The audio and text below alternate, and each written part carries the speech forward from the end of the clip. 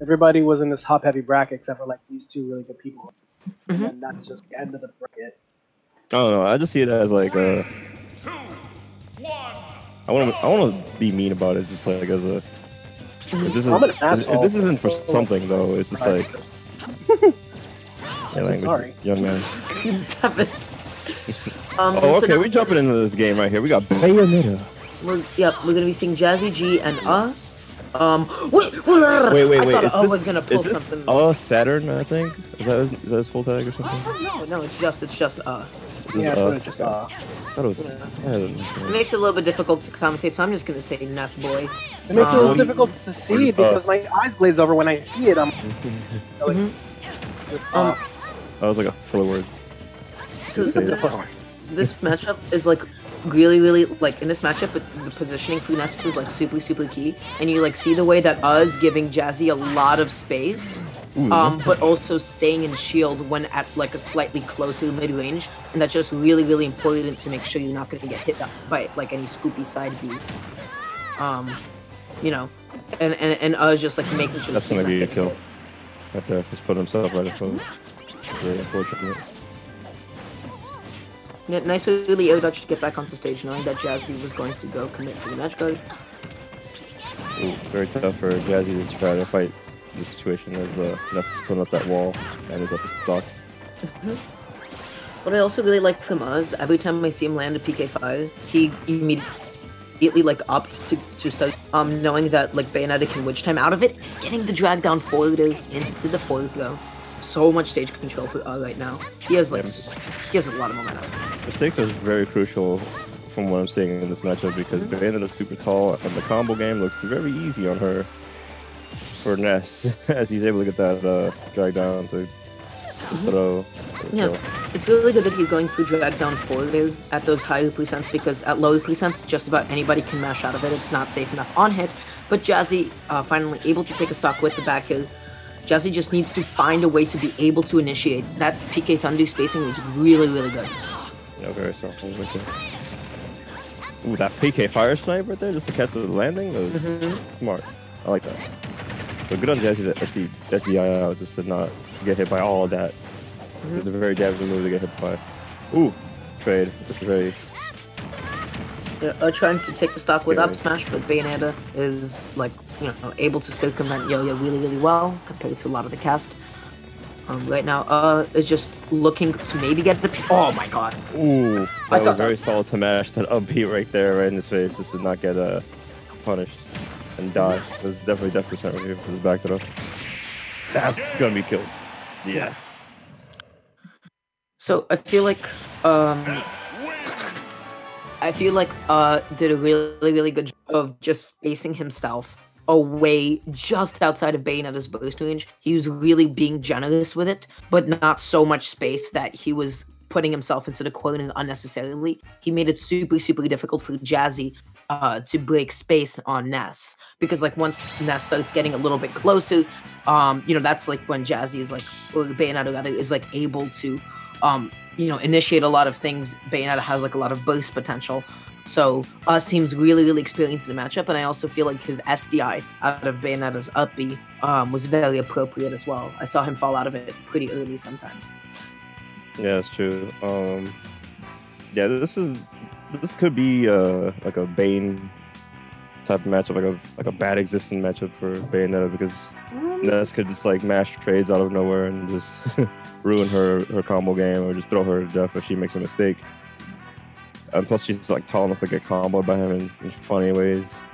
So she has to like Bayonetta has to watch how she approaches Ness.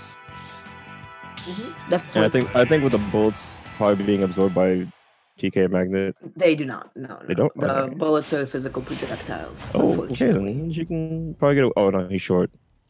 So yeah, no, but listen, Bayonetta can camp. Bayonetta can camp. That character has all the tools she needs to be able to camp. Okay, but positioning himself on the battlefield platform, is able to get those double jump cancel PK fires, not finding much off of it yet. Ooh, I feel like he's catching. Yeah, he's catching all of these landings from Jazzy. With PK fires.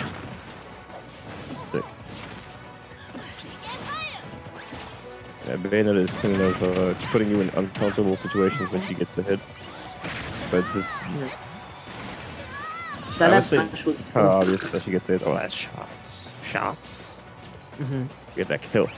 I think that F smash was really brilliant. Jazzy, like, they definitely caught on to the fact that was going to try to push him with the double jump cancel magnet or like with the double jump forward or something. And Jazzy was like, okay, I'm gonna wait for you. I'm gonna wait for you to push a button, and then you're gonna blow up and die for it.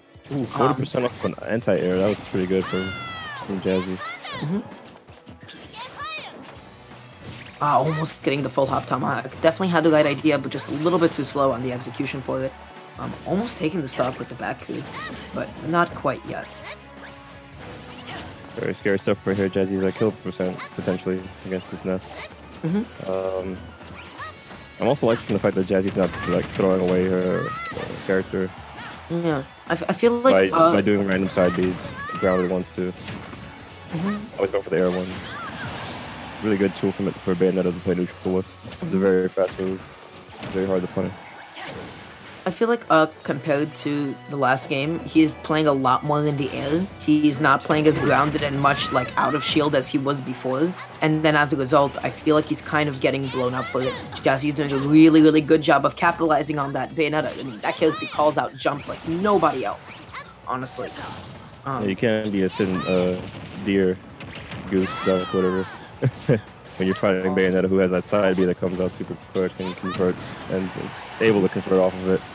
That run-in that did was so brilliant. He pushed Jazzy out of the PK fire so that Jazzy couldn't witch time out of it, waited for the whiffed witch time, and then was able just to get a free up smash or whatever move he threw out there. That was just really, really smart, really good awareness on his part. And convert off that side B. It would have been a back down forward there? Oh no. Not high enough yet. Next one's gonna do it though. Yeah, 100 left. Be careful. Definitely. Oh, the last hit. Yeah, something you have to be a little bit mindful of is up smash will cover a lot of characters' goal distance, but now this is a completely even game. Both characters at their last stock, 0%. I like that didn't opt for like a down to or anything. Oh, she's getting burnt. She's getting burnt. He fires right there. You see, the one time that jumped, he gets called out for an 8, a little bit of percent. Like every time that he's like pushing into the air by himself, like right there. Look at this. Ness STI, then he does the mashy. Yeah, I thought this was like a hold smash for her, but she would have killed off of that. Ooh. That situation could have been weak as well right there. But this could be it here. Nope, not at all. Battlefield has the highest ceiling, making it really, really difficult for Bayonetta to like kill on this kind of stage. Just easy to start extending things off the top platform. Snipe. Nice. Jazzy put in a really bad situation there because Jazzy, I mean, that's something like if you really know about the Ness Bayonetta matchup. If you go for a neutral air dodge and out of tempo, you don't have enough fall speed to actually outlast all of Bayonetta's bullets, right? You because of how floaty Ness is. So in order to do a fast fall air dodge, you first have to either throw out something like neutral. And Ness's neutral air is actually able to beat the bullets. So if like is a little bit more careful, like next game, if he's ever like being edge guarded by the bullets, he needs to remember that like Ness has the ability to smack back the bullets and just like with a bat. No, goodness, no. When he's recovering, not smack them back, but just neutralize them with his own hitbox. Oh, you mean like narrow it as he sees it coming? Yeah. Okay. That's really that's a very tough situation to probably do it, and if you're like putting it abruptly, because you'd be like, oh, I'm playing neutral. Oh shit, I just got hit. What's gonna happen next? All right, maybe I can get this chance to recover. She's charging gun, you don't even notice, then she smokes you. Like something like that can happen. Yeah, I think Jazzy did a really, really good job of catching Oz jumps. I think his spacing this game was not nearly as generous as it was in the first game. And that might have something to do with just Battlefield's general platform. But I feel like he was trying to force it a little bit too much. He was playing really, really up close, all up in Jazzy's face. And then just jumping in a lot. And Jazzy did a great job of calling those out, piling on the damage, and getting the edge guards, which is definitely what you want to be doing. I think Jazzy played the matchup super, super well. So it'll be interesting to see how both players will adapt in game 2. Yeah, that's true. I think they're gonna switch stages here real quick. I don't think they're gonna change characters though, because both players can turn around their situation with their character, play well enough. Probably just a stage switch. I'm guessing probably PS2, maybe. I said PS2 because I see it on Devin's like character thing. That'd be a good pick. Just the gates move. Oh no! We're gonna be opting for Smashville. That's a good idea on Us part because like he's trying to keep it really like nice and close so that he can initiate a little bit sooner so that he's not forced to play back nearly as much. Getting the triple up here, the third one not fully connecting, only gonna get the drag down, but because of how high up he was, he's not gonna be able to get anything off, making it pretty unsafe on him. Oh, what's that there? They're burner kick right there. Twice just to get punished. That's very hard. Oh! Wherever you go, I'll be there. That was very good coverage by taking that stock. Yeah, he spun it around, just like waiting and reacting to what Jazzy is gonna do, getting the double forwarder, keeping Jazzy locked in the corner. But finally able to get a little something started. Unfortunately, side being the wrong direction. Yeah, this is very looking tough for Jazzy right here. Jazzy has to take the stock and fight back. And I had the right idea. You saw him back up. He like anticipated a defensive option from Jazzy, but he didn't capitalize it. He didn't capitalize on it in time. Ooh, PK fire. I'm liking the use of PK fire just to get started a little bit. Because Bayonetta's like so tall, she's like able to get hit by that easily too. If she doesn't bat within it. Ooh, back air, catching all that ledge roll. That's solid. Had the right idea on the jump, but he drifted unfortunately a little bit too far in. Jazzy was able to just reclaim center stage. Stage. Ooh. Basically trying to get up attack, yeah, knowing that all of Yo-Yo's which time? Okay. Interesting exchange right there. I would expect the witch time to come out like once like it's like a later percentage. She could get the kill for getting the witch time off, but the fact that he was able to recover and block at the time just to avoid anything that Jazzy was gonna do to her. Yeah, Jazzy, like, I mean, us trying to call out a full hop from Jazzy. You see him starting to fish for these back airs a little bit, forcing Jazzy to maybe play a little bit more grounded. He's trying to condition Jazzy to shield the up air. Not going to kill quite yet, but this is going to set up into a perfect, not able to get much more off except the tail hit. Yeah, as Jazzy's trying to catch a jump or something just to get started with these air after verter kicks. I mean, I feel like has properly conditioned Jazzy not to be jumping in. Like we saw how many times he's thrown out back air, but he's still not able to find the stock. He's still not going through the grabs. He's still not going through the up smash. That was sweet spot. That was death, but he still really, really wants that back air kill, and Jazzy is being really aware of that, and just like not letting him have it at all.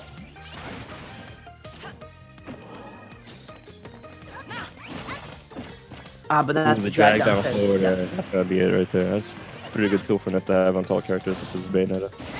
Ooh. Blocks the up smash and gets a full punch for it. I like that he goes for drag down forward rather than up air a lot because it's very rare in a situation. Oh, good tech. Good tech.